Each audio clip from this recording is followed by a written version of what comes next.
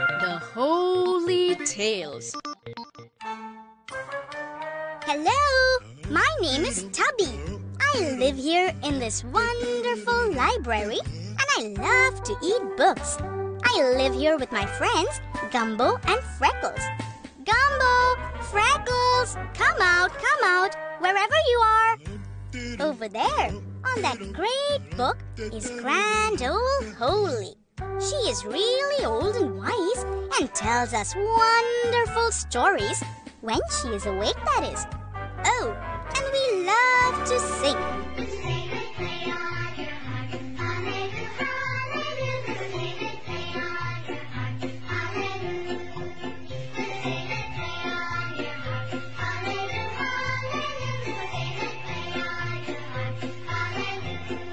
Hello, children. Hi, Holy.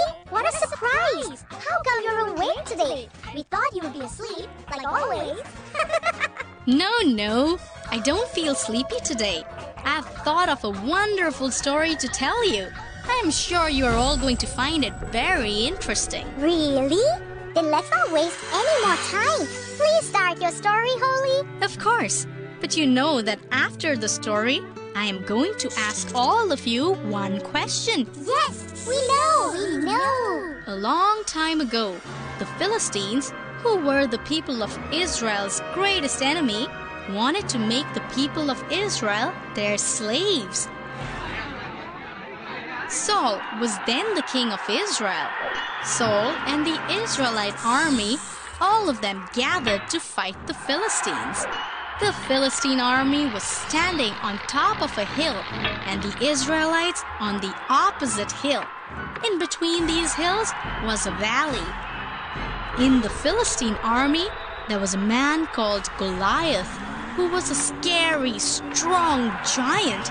He was almost 8 feet tall and wore heavy bronze armor and a bronze helmet.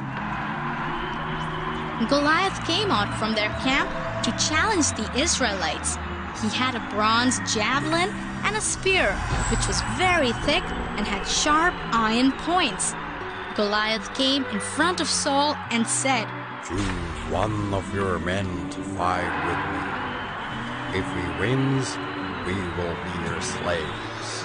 If I win, you will become our slaves." These words of Goliath really frightened King Saul and the people of Israel, since they did not have anyone who could fight him.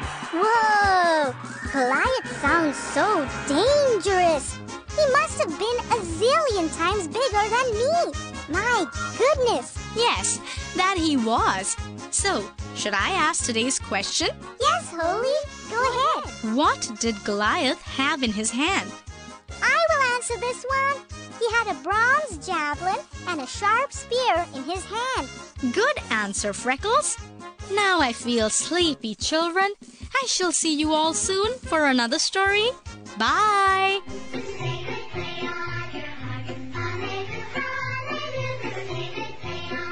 The Holy Tale.